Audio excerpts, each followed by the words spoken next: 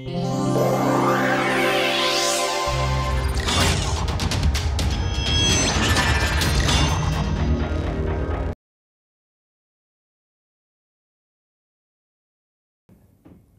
Module 1, we introduced various aspects of data mining, data simulation and prediction, and their relations to other branches of science and engineering. This course is a mathematically oriented course on data simulation.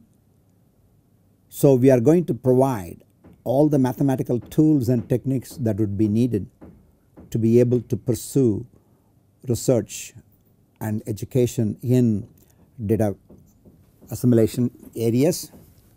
With that in mind, in Module 2 we have several sub-modules. In 2.1 we are going to quickly review the concepts of finite dimensional vector spaces. The notion of finite dimensional vector spaces is fundamental to performing any computational process. In Module 2.2 we are going to be talking about all the results that one would need from matrix theory, and then we will review concepts from multivariate calculus. Then as a last part in this module we will also review some of the basic principles from optimization theory. So a strong grounding in basic understanding in finite dimensional vector space, matrix theory, multivariate calculus and optimization tools and techniques are fundamental to any serious pursuit of data simulation. So we will start with a quick review of fundamental principles from finite dimensional vector spaces. I am also going to use this module to set up all of our notations and basic concepts.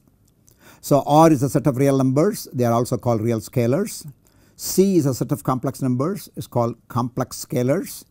Rn, R to the power n, refers to set of all real vectors of size n.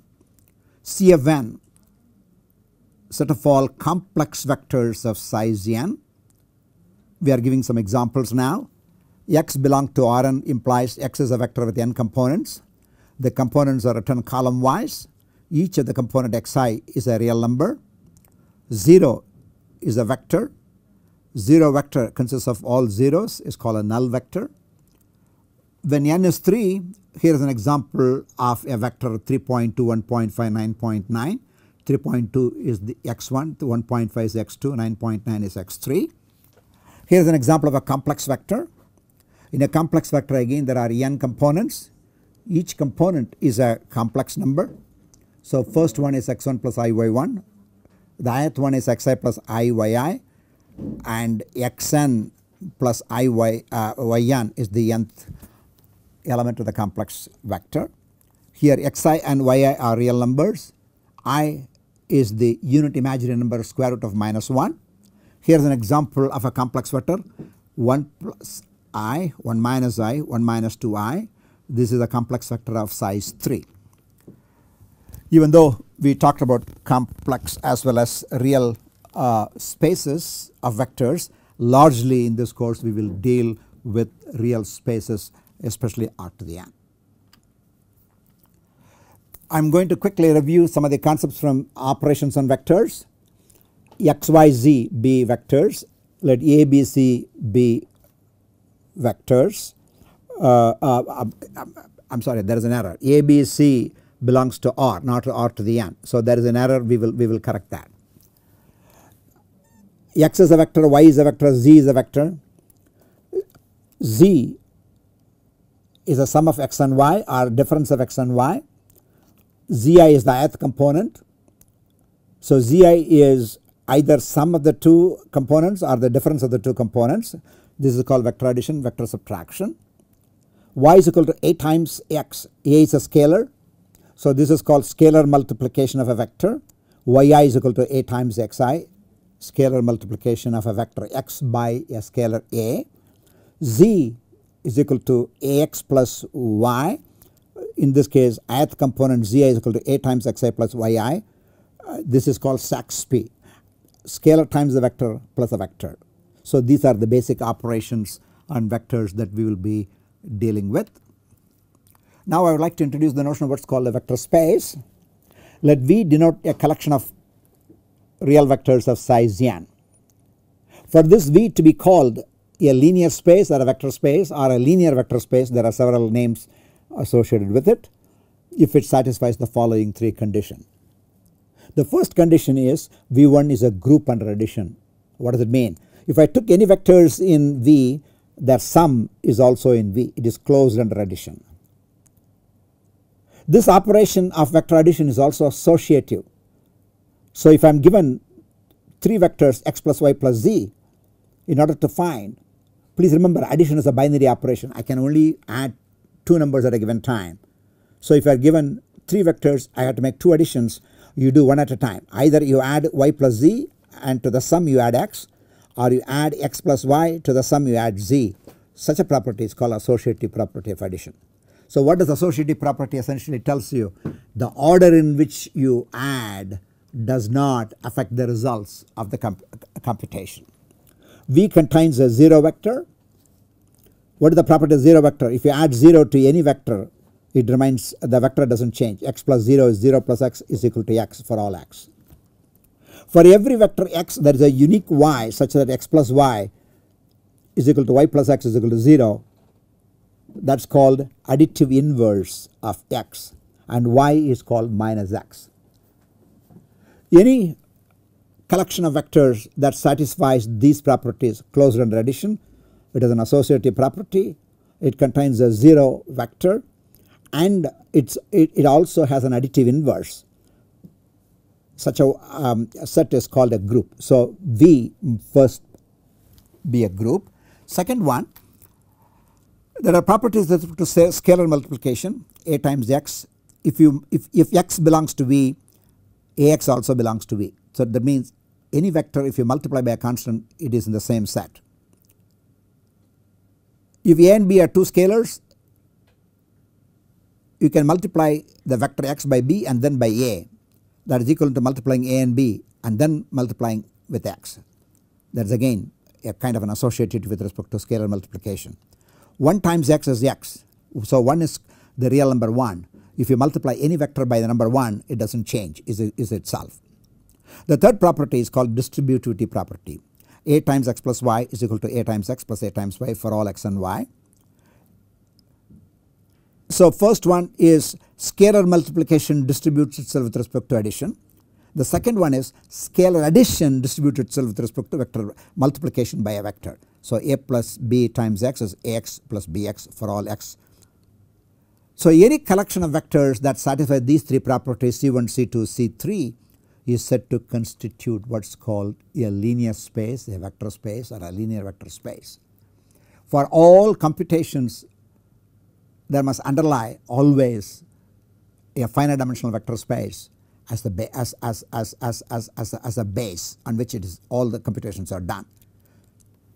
So this is the general definition of what a vector space is. Vector space comes in various shapes and forms. The set of all real numbers is the vector space. It satisfies all the properties. The set of all real satisfy these properties is the vector space. Set of all complex vectors satisfy all the things. The set of all n by n real matrices is a vector space. Set of all polynomials of degree n is a vector space. If you have sequence, infinite sequence such that the sum of the squares is finite, it is called square summable sequence. The set of all square summable infinite sequences, they also form a vector space. The set of all continuous functions over an interval AB is also a vector space. So you can see vector space of functions, vector space of sequences, vector space of polynomials, vector space of matrices, vector space of complex numbers, real numbers, and real vectors. So vector spaces are abundant. Every one of these vector spaces constitute the basis for computational processes, and data assimilation is largely a computational problem because I need to be able to estimate, fit the model. Is solving an inverse problem. Being a computational problem, I must always be concerned with what is the vector space in which I am performing all these computations. I am now going to quickly review operations on vectors. Some of you who have taken a course in linear algebra may already know this. I am assuming that all the people who are going to be reading this may not have the same background, and so to bring uniformity in the reader, I'm going to quickly review many of these concepts. So let x, y, z be 3 vectors, a, b, c be 3 real numbers. I'm going to introduce this bracket notation, opening bracket, dot, comma, dot, closing bracket. That is going to be a binary operation on vectors. So that binary operation in here is called an inner product. So parenthesis inner product y, x and y defines an inner product which is defined as x transpose y, which is defined as sum of xi yi. Xi yi is also equal to yi xi because multiplication of real numbers is commutative. So that is equal to y transpose x is equal to y comma x. So this means the inner product, I am not only defining the inner product, but I am also showing the inner product as an intrinsic property. It is symmetric. So the symmetry property. So the properties of inner product, x dot y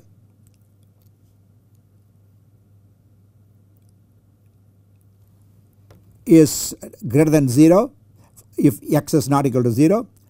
It is 0 only if x is equal to 0. So this y must be x. One second, I'll tell that now. This y must be x, then the definition is correct. So inner product of x with itself is greater than 0 when x is not 0. Inner product of x is with x is 0 only when x is 0. That is called a positive definite property. We have already seen the symmetric property. Inner product is also additive. Inner product of x plus y with z is inner product of x with z. Inner product of y with z, the sum of the two. Inner product is said to be homogeneous. What does it mean? If I multiply one of the components by a constant a, so inner product of ax comma y is a times inner product of x and y. It is also the same as x times inner product of ay. That is called the homogeneity property.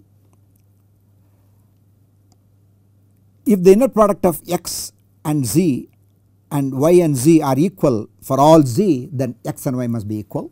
That is again another fundamental property of inner product. We will use all these properties in developing a join technique or join methods when we do 4D methods. When x and y belong to Cn, the inner product is defined by xi yi bar. Yi bar is the complex conjugate of y. So the inner product definition has to be appropriately modified when you go from real domain to the complex domain. Since we are going to be dealing only with the real domain, these 5 properties of inner product are sufficient for our purposes. Now I am going to define other operations on vectors. X is a vector, y is a vector. By vector I always mean a column vector. So y transpose is a row vector. So xy transpose is the product between a column vector and a row vector. The product of column vector row vector is called an outer product of 2 vectors. The result is a matrix x1 y1 x1 y2 xn yn and so on. You can see the elements of the matrix coming in here. So the outer product can be written in many ways. The first column is a multiple of the vector x by y1. The second column is the multiple of x by y2. The last column is the multiple of x by yn. Likewise, I can also consider as a multiples of rows. The first row is the multiple of the row y with x1. The second row is the multiple of the row y with x2. The last row is the multiple of the row y with xn. So I can think of it as a matrix or multiples of column x or multiples of row y. All these are properties of the outer product of matrices. Outer product of matrices is a fundamental operation. The next one is called the norm of x and the notion of a distance. The norm of x is denoted by x within that sign, 2 vertical to the left, 2 vertical to the right. A vector is one object, the norm of a vector is another object. The norm is a scalar. associated with every vector there is a norm. Norm is a measure of the size of the vector. The size of the vector is denoted as a scalar. The norm of the vectors arises in many ways. One is called the Euclidean norm, another is called the Manhattan norm, another is called Chebyshev norm, another called the Minkowski's norm, another is called the energy norm. The Euclidean norm is a standard one that comes from the Pythagorean theorem. The norm of x is equal to square root of the sum of the squares of x. That can also be expressed as square root of the inner product of x with x. The Manhattan norm or one norm is essentially sum of the absolute values of x. I would like to be able to bring the distinction between Manhattan norm and the Euclidean norm. So if I have a two-dimensional plane, if I have a point here, if this is x1, this is x2, the Euclidean norm refers to this distance, and what is the value of this distance? This distance is equal to x1 square plus x2 square to the power half. That comes from the length of the hypotenuse. Says this is x1, this is x2. It's a right angle triangle with two sides x1 and x2. That's the length of the hypotenuse. So that is the two norm. The one norm on the other hand is if I want to go from 0 to this point, I have to go by x1, then I have to go by x2. It is the sum of the distances from 0 to there. Let us talk about this now. Suppose you have to go, so let us assume this is the point O, this is the point P. If I want to go by a taxi from point O to point B, I will first go along the street to the east and then I will go along the street to the north. So the total distance traveled by a taxi cab is x1 plus x2. But if I had a helicopter, I could fly directly from 0 to P, and that is the Euclidean norm. So that is two ways of differentiating the two norms. Chebyshev norm is called the infinity norm, and that is Chebyshev is a famous Russian mathematician, and he defined the norm to be the maximum of the absolute values of I. That is another useful definition of a norm. Minkowski, another mathematician from Russia, he defined what is called a P norm. The norm of P is given by, what is that you need to do? You take the absolute value of each component, raise it to the power P. It is the P, so Pth root of the sum of the Pth powers of the absolute values of x. I hope that is clear from the expression.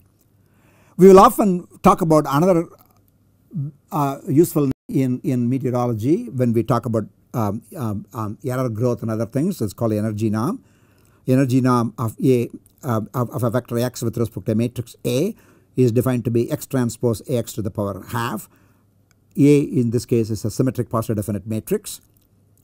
So norm refers to the size. Size can be measured in many ways. There are at least 5 different ways I have illustrated one can measure the size of a vector with. Once I have a size, I have the notion of a distance. So if x and y are 2 points, the distance between x and y is simply the norm of the difference of the two vectors. X is a vector, y is a vector, difference of a vector is a vector. I can turn to the norm of the vector. So the distance between two vectors is simply the norm of the vector associated with the difference with the difference. What are the general properties of norm? You can define norm any way you want. No one is going to be able to come and dictate that this should be the only way to be able to design norm. So if you want to define your own norm, I am going to tell you what are the basic properties a norm must possess. So given a vector x, n of x is a norm if it satisfies the following 3 conditions. N of x must be positive definite. N of x must be homogeneous. In other words, the norm of a scalar multiple of ax is simply a times the norm of x. That is called homogeneous. The third property of the norm is that the sum of the norm of the sum of the two vectors is less than or equal to norm of x plus norm of y. That is called the triangle inequality. That is called the triangle inequality. So the norm should be positive definite, a norm must be homogeneous, a norm must satisfy the triangle inequality. I would like to point out that every norm that we define, the 5 norms we define, all of them satisfy these properties. In addition to these 5, you can define your own norm. Any norm that you want to use must satisfy these 3 conditions. Now a special note, Euclidean norm is very special because Euclidean norm is the only norm that can be derived from inner product. Of the 5 norms, only Euclidean norm is associated with the inner product and nothing else. Then I have a homework here. Verify that the norm square of the sum plus norm square of the difference is 2 times the square of the norm of x plus square of the norm of y. So this must be norm of y. One second. This must be norm of y.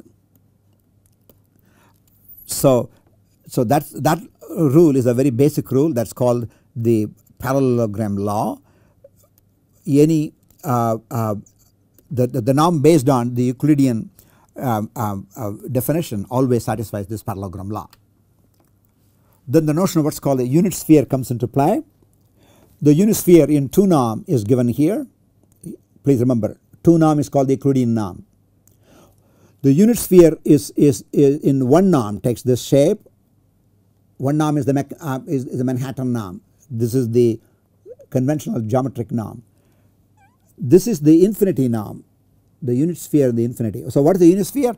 Unit sphere is the locus of points which are at unit distance from the origin. So if you take a circle of radius 1 centered at the origin, if the circle is defined as a locus of all points at constant distance of 1 from the origin.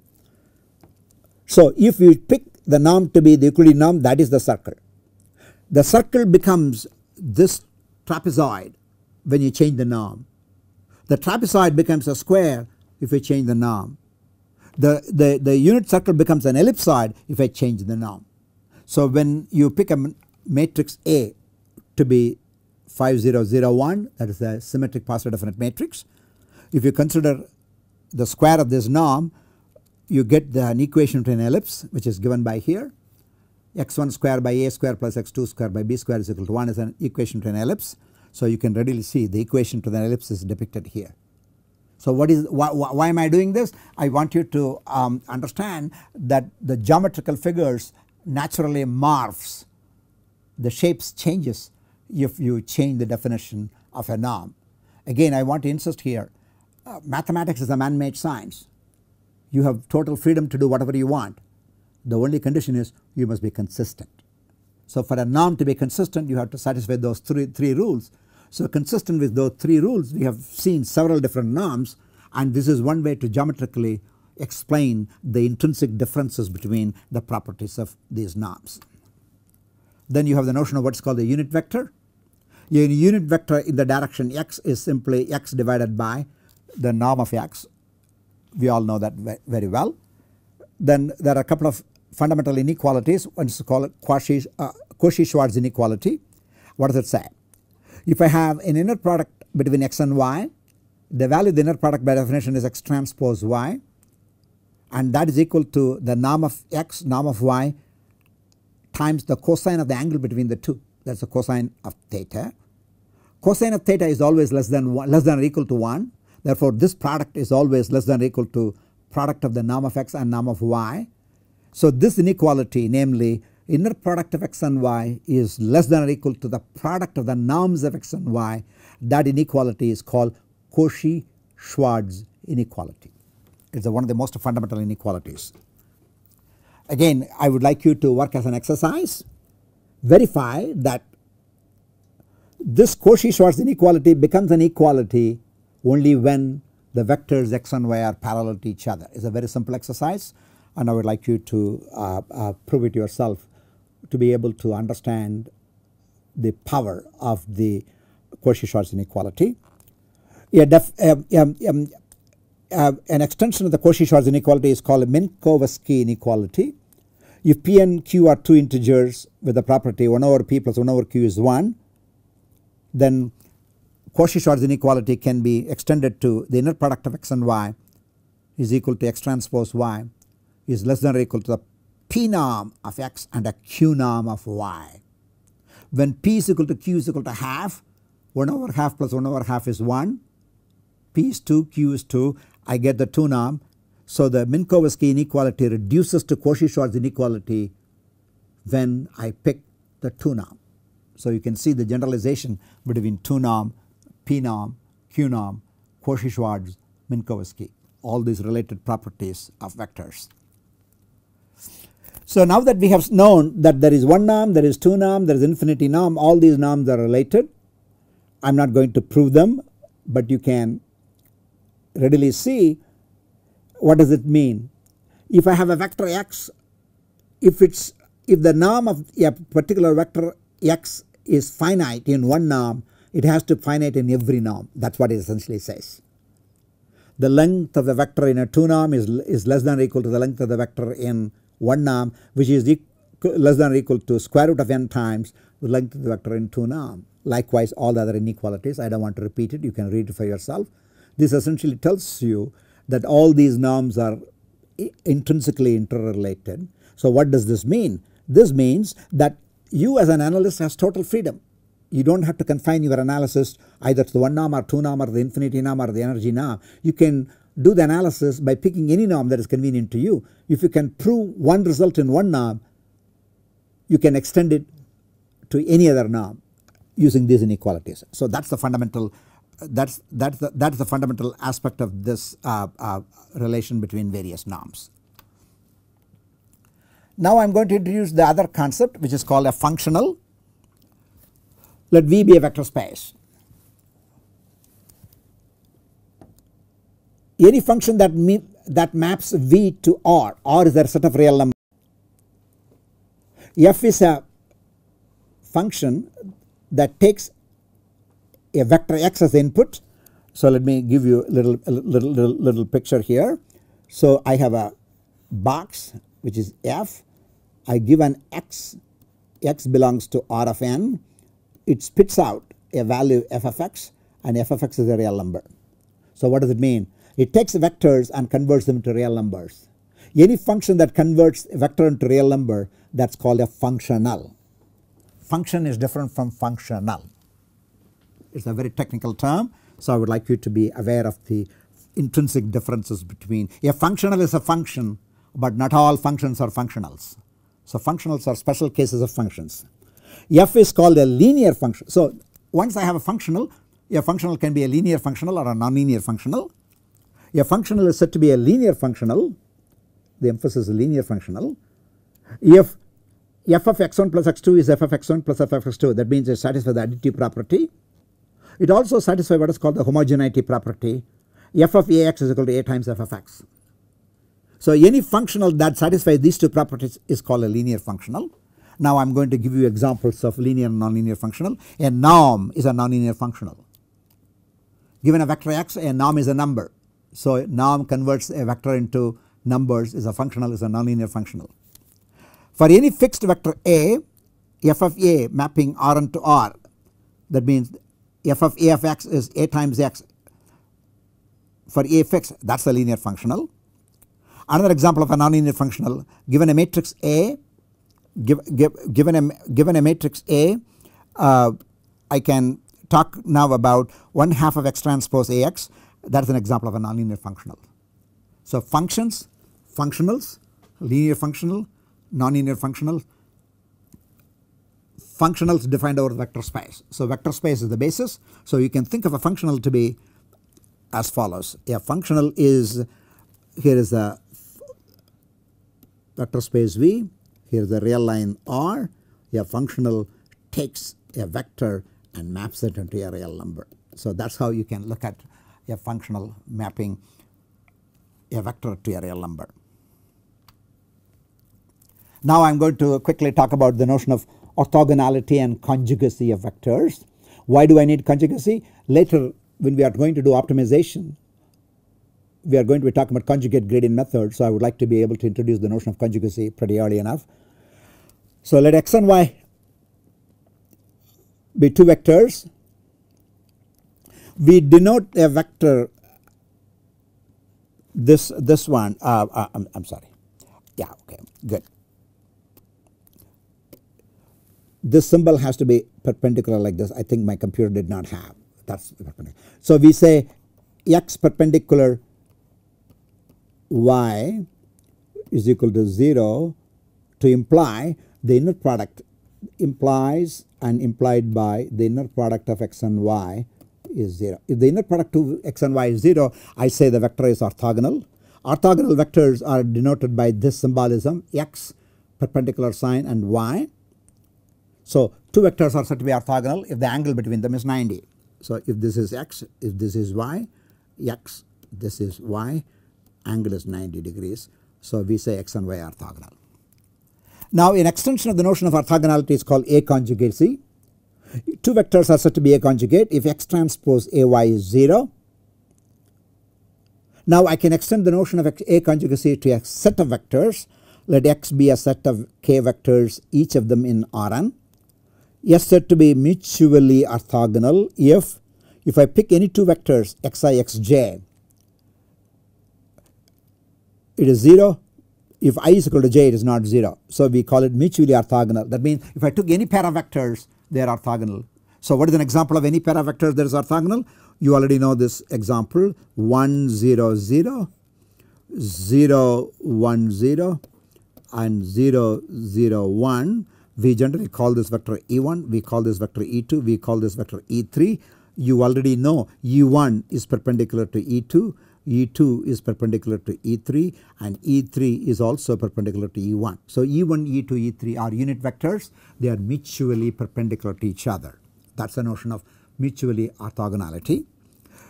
Then A is said to be orthonormal if I picked two distinct vectors, the product is 0, the inner product is 0.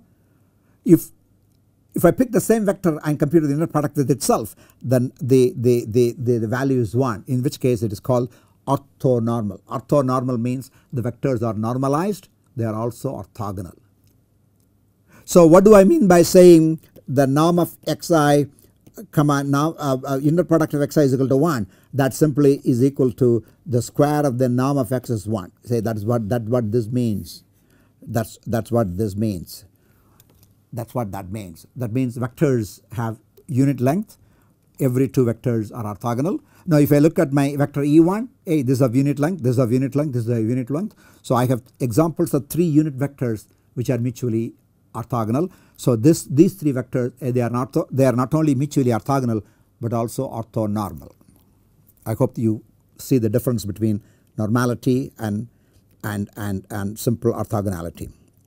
The same set of vectors are said to be A conjugate if xi transpose AXJ equal to 0 if I is not equal to 0.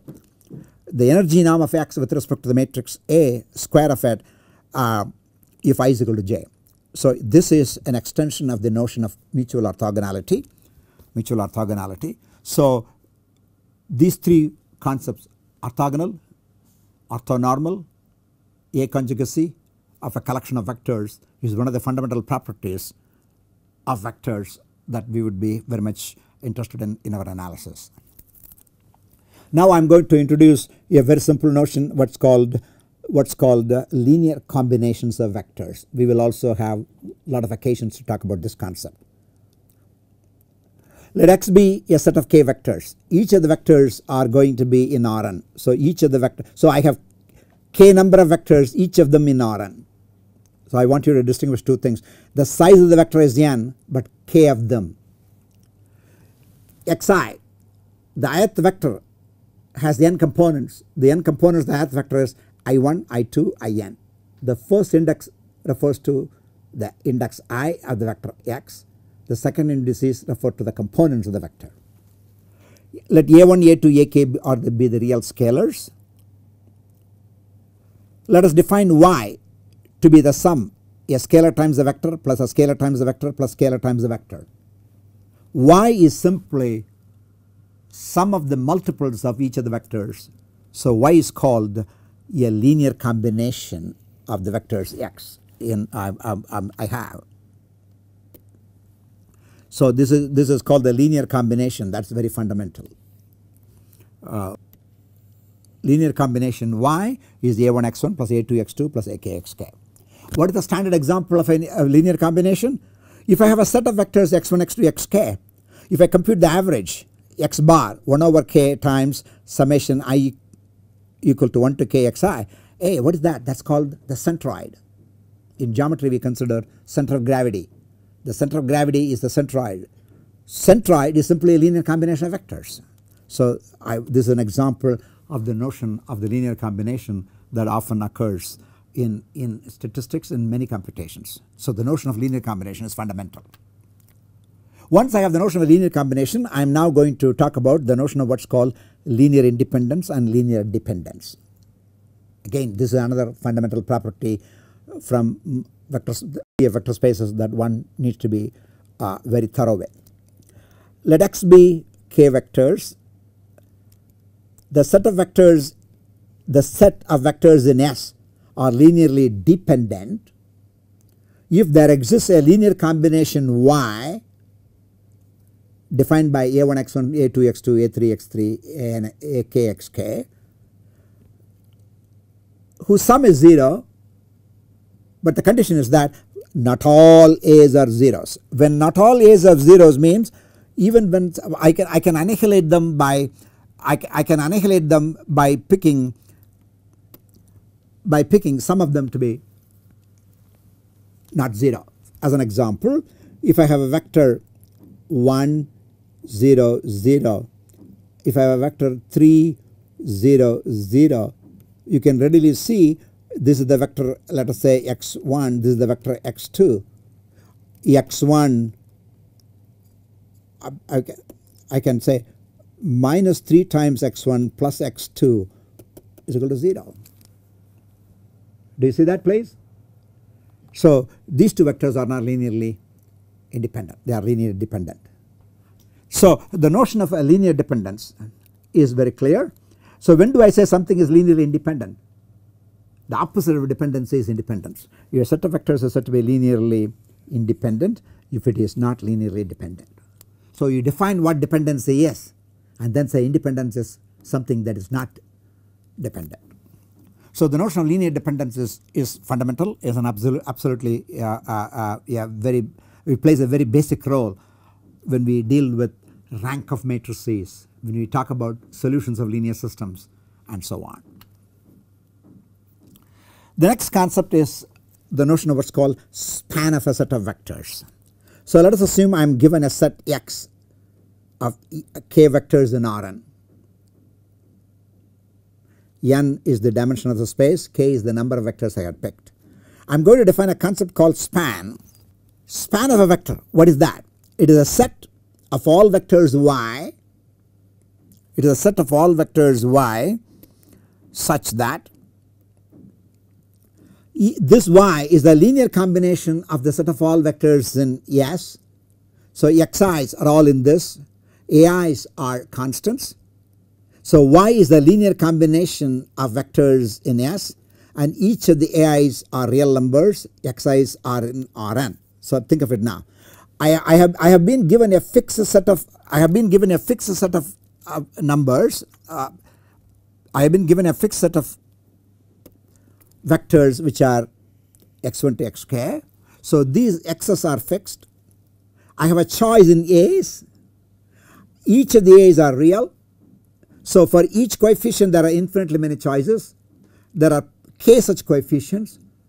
So there are k way infinity of combinations that is possible. The set of all linear combination, if you put them all together, we call the span of X.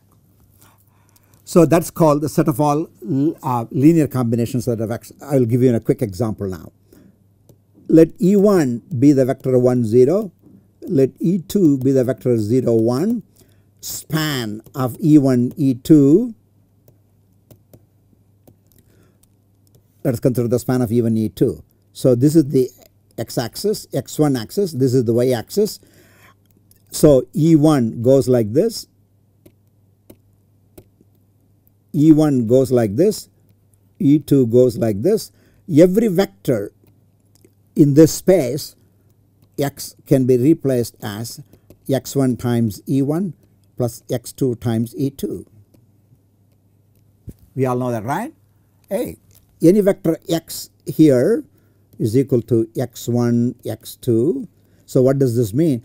x1 times E1 plus x2 times E2. So any vector x is the linear combination of E1 and E2. Therefore, the 2-dimensional space R2 is the span of E1 and E2. I hope that is very clear to you now. So, the 2 unit vectors span the whole space. So, that is the power of the notion of span. So, clearly a span is a vector space and it is a subset of Rn.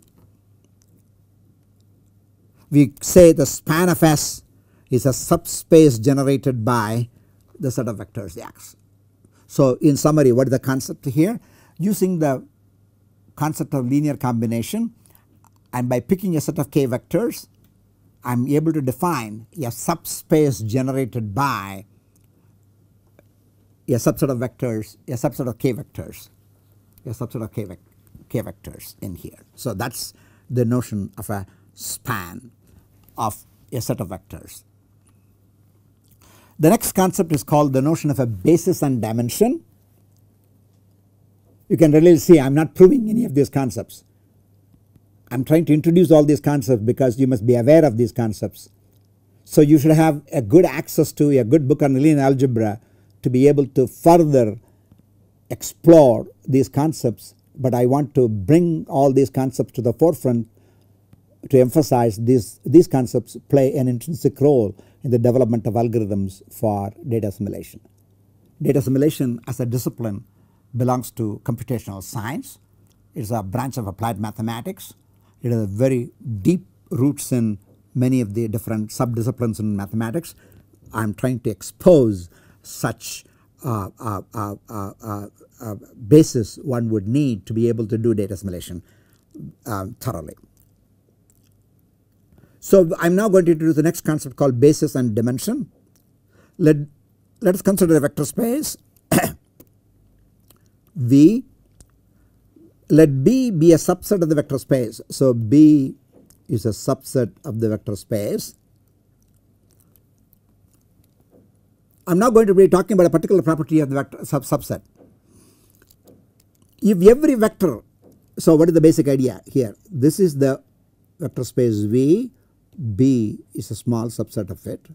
If every vector x in V can be obtained as a linear combination of those in B, that means every vector in V can be expressed as a linear combination of vectors in B, then B plays a very basic role. B is very important because everybody in V depends on B. Such a subset is called a generator for V. The notion of a generator. For example, the 2 unit vectors E1 and E2 generate the whole 2-dimensional space, because every vector in a 2-dimensional space is a linear combination of the 2 vectors E1 and E2. If the set of vectors in B are linearly independent, then B is said to be the basis. We already know the notion of linear independence. So, B is the basis or span of S. EI is the unit vector with 1 as 1 in the ith element and 0 elsewhere. So, that is called the ith unit element. Bn, the set of all unit vectors I1 to n, this must be I is equal to 1 to n. This is the capital I, it must be little I. The set of all unit vectors is the basis for Bfn. Therefore, you can readily see the n-dimensional space is essentially created by a linear combinations of vectors in the basis. The number of elements in B is called the dimension or the span of B. So, the dimension relates to the number of generators. So, what does it mean? What is the minimal number of elements that you need to be able to create the whole space? If I had n unit vectors, I can define the whole n-dimensional space. If I had 2 unit vectors, I can define the whole 2-dimensional space. So, the notion of base, notion of dimension, and you can readily see all these things are intimately related to the notion of linear combination, linear dependence, linear independence, and these are fundamental concepts relating to vector spaces. Now, I am going to conclude with a set of problems which I would like you to work and extend your understanding. To be able to work some of these problems, you may need to consult some of the other books that describe all these methodology a lot more in clear detail, but I would like to, I have hit on major concepts one must be aware of to be able to pursue things to follow. So verify the parallelogram law, verify the triangle inequality for the 2 norm, 1 norm and infinity norm. These are very good mathematical exercises.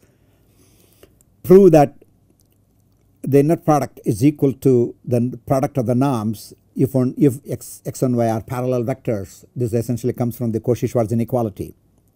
Using MATLAB, plot the contours of fx when x transpose ax.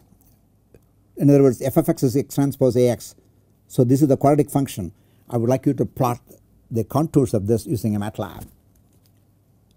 MATLAB is one such example. You don't have to use MATLAB. You can use Mathematica or any other software system that you are comfortable with. But MATLAB has very powerful graphics that makes the job of plotting almost trivial. Verify that if x1, x2, x3 are 3 linearly independent vectors, that x1 plus x2, x2 plus x3, x3 plus x1 are also linearly independent. Let x be a vector 1, 2, 3. That means I am now giving a very specific vector with components 1, 2 and 3. I would like you to verify the relations between the 1 norm, 2 norm and infinity norm given in slide 12 of module 2.1. The module is essentially 2.1 in this particular module. I don't have to even say in this particular module, but the module number is 2.1. That's what I would like to able to emphasize in here. So this is 2.1. With that, I think we come to the end of the coverage. I told you you have to go into other books for further reading. I am giving you 3 references. One is a book by Golub and Van Loan. That's one of my favorite. I have a copy of that.